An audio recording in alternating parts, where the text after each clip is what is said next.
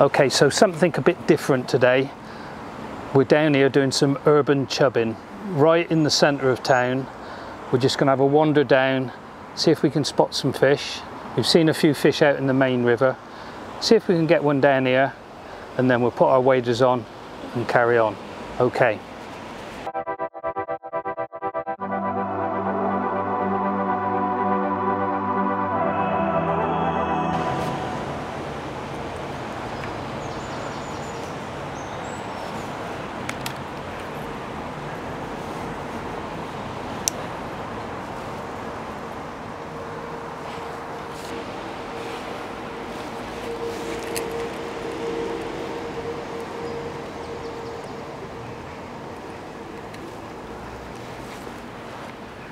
Not having it. It's different because it's so close to it as well.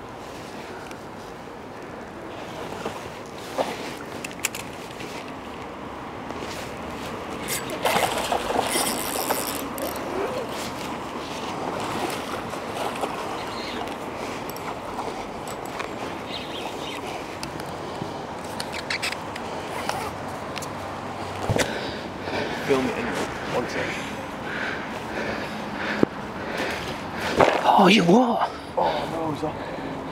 Really? Yeah. Oh, shit.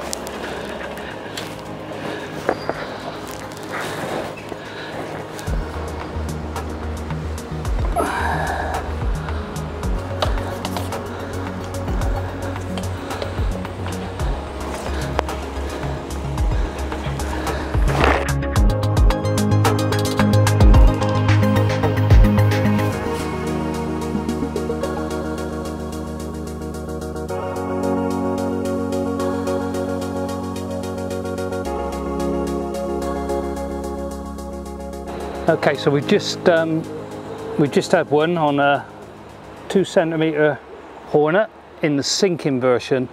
I had tried previously with a tiny off the top, but whether the rain and the cold water going in has put them down just a bit, they wouldn't come up to it. So changed to a sinking version, and straight away we got one. So we'll give them a bit of a rest, and then we'll have another go.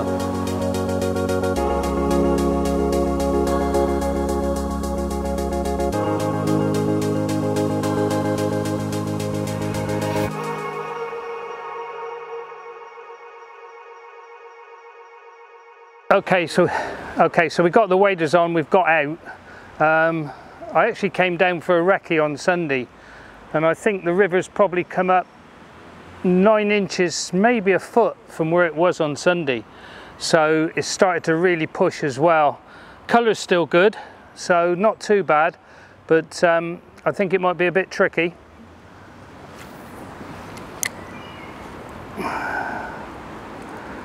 We've seen fish over the back of these rushes here, and I'm just putting it in behind. I've got a tiny floating at the moment, see if I can get one off the top, which would be good. If not, we'll go to a sinking version and see if that sorts them out.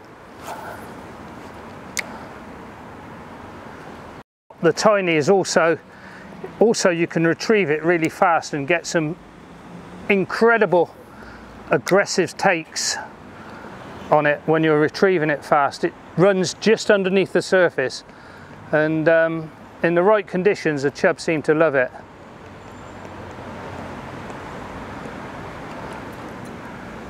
So the other thing is you've got two arches here where the water slowly comes through. That can be good for a fish or two, so we'll try one up there.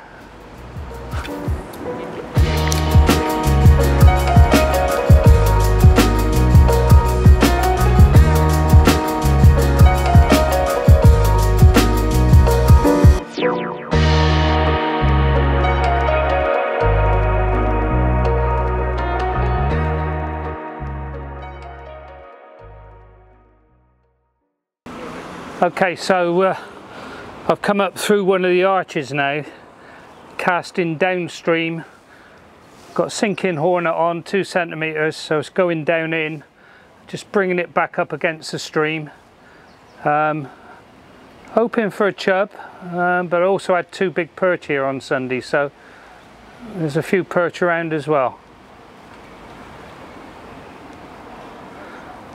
But as I said, the river has changed so much from Sunday.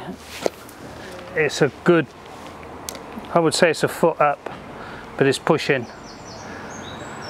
And I think during the course of the day, with the rain that we had last night, it's going to get worse.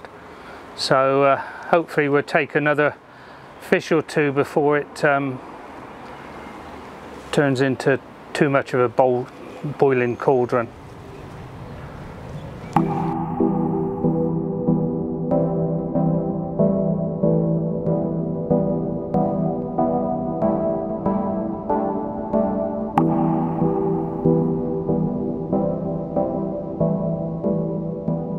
So, as with all fishing, chub is about location, location, location.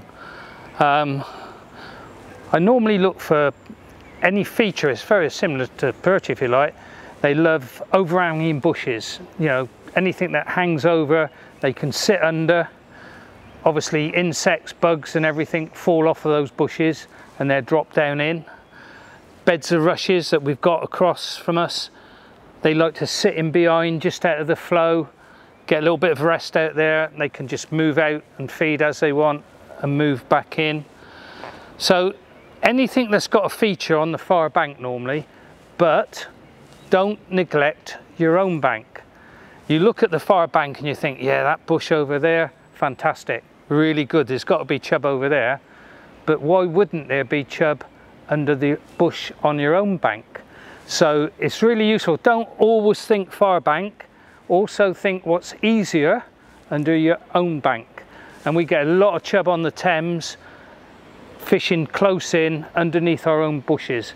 And that is really visual fishing, so it's exciting as well, because you'll see just a pair of white lips come up and engulf your lure with a bit of luck.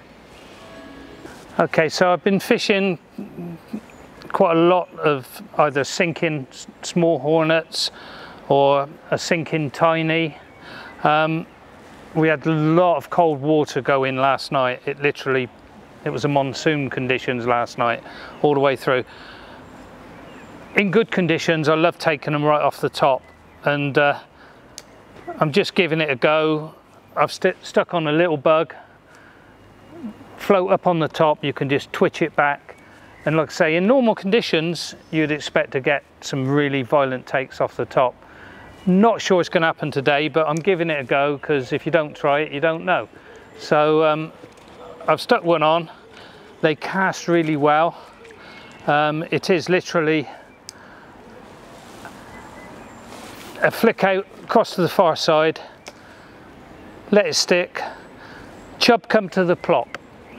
So I often cast with a high trajectory so that when it goes into the water, plop. Leave it static, don't start your retrieve straight away. So you leave it static, and the number of times that chub will just come up, turn over and engulf the lure, and you've got fish on. So tight across, on the top, pause, don't start your retrieve straight away, and just let the chub come to it, which is what they do.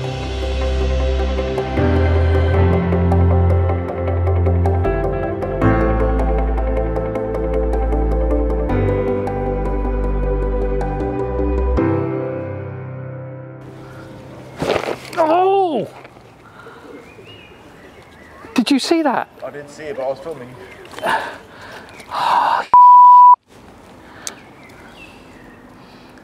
That was a proper fish.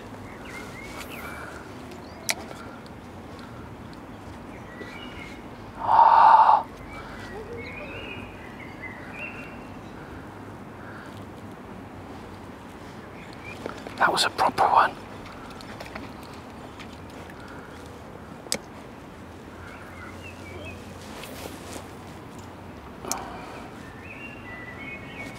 Got a little bug.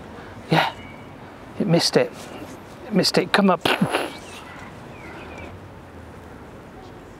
That's the one chance. I didn't touch it. It didn't touch your. Yeah. But.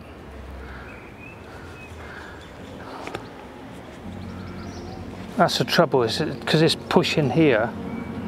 Yeah, that's a bit of a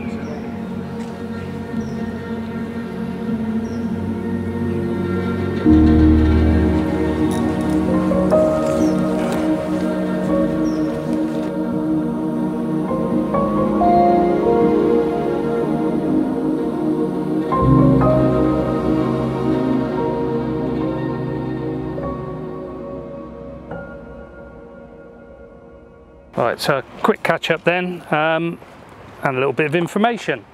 Set up for chub fishing, you don't need nothing too technical. I've got two rods here today, they're both rated 3 to 14 grams. One's a Salmo, one's a Fox Terminator, 2000 size, 2,500 size reel, loaded with 8 to 12 pound braid, depending on your choice. I'm using fluorocarbon, I'm using 713 as a leader, and I usually, if I'm using small lures, I'll tie direct to the fluoro. If I'm using larger lures and I'm going to be changing a lot, I'll use a little micro snap at the end of the fluoro. Today I've been using a lot of very small lures, so I've been tying direct. That's about it as far as the rods are concerned. Where we've been fishing today, we've had a little bit on the bank and then the rest has been wading. So yeah, pair of chesties. This is brill. Little chest pack, Street Fighter range, really good. You can get everything you want in the front. You can get drinks bottle and a few other bits and pieces in the back. Sits nice and comfortable. You can attach your net to it. Basically, you're there and ready to go.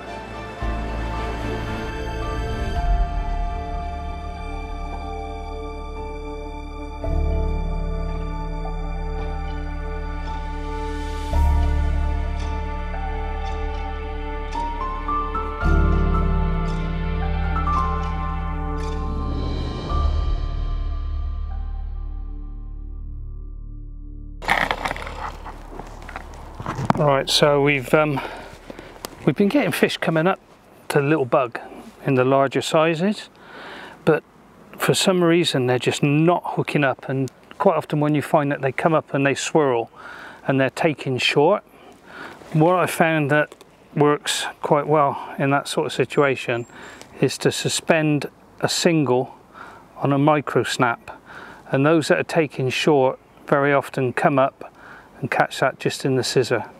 So we'll try it.